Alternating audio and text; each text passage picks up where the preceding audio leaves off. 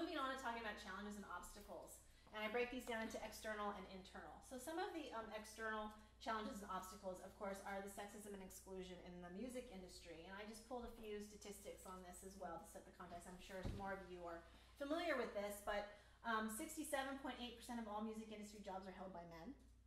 Membership of songwriters and composers in PRS for music, which is for songwriters, is only 13% female. It's for copywriting their music.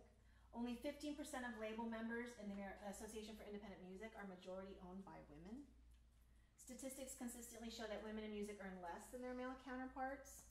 And only of 321 members in the Rock and Roll Hall of Fame, only 14% are women. That just seems ridiculous. In 2016. So we've got this context, right? And this is the context in which these girls are seeking to play music and become artists. And so what they can encounter is, this space is not for me. This is a male-dominated space. This is not comfortable for me. And so we have that in the music industry, but then we also have that more generally in our society, right? And in our communities. And we can see this even in terms of the kinds of programs that are available, and especially when it comes to technology and instrumentation. I think that so often boys get access to those things in a way that girls don't always, and so boys often feel more comfortable.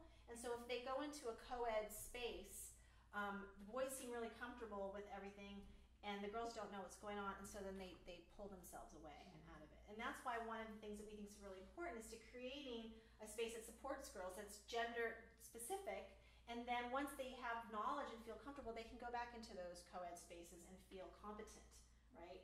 And hold their own.